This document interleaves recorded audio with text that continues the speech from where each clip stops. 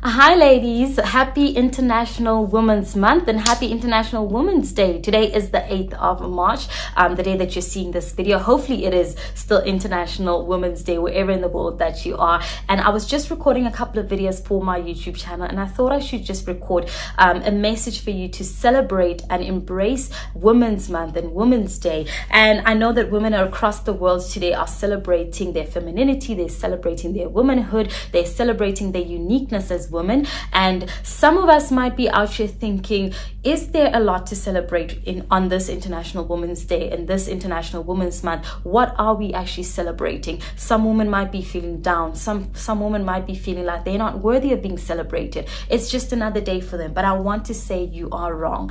There is a lot to celebrate. For the mere fact that you are a woman placed on this earth, you are unique, you are strong, you are powerful. Embrace your power. Put yourself first, prioritize yourself, love yourself, embrace the woman that you are and the woman that you are becoming. Forgive yourself for past mistakes. All of us make mistakes. We all go through journeys and paths that we are not proud of, and we come back on the, we come out on the other side of it, and we look back and we think, oh my goodness, this is actually building me. So turn your trials and turn all of the bad that you've been through into something great. Turn it into lessons that are going to push you forward and make you a better woman, and make you the woman that you were destined to be, the woman that God has destined for you to be. I know that you are great. I know that you're wonderful. I know that you're amazing. Not only are you beautiful, but you're beautiful outside and inside. So embrace yourself and celebrate yourself on this Women's Day. Happy International Women's Day. Happy International Women's Month. Celebrate yourself and do the absolute most this month. Celebrate yourself every day, but in this month, celebrate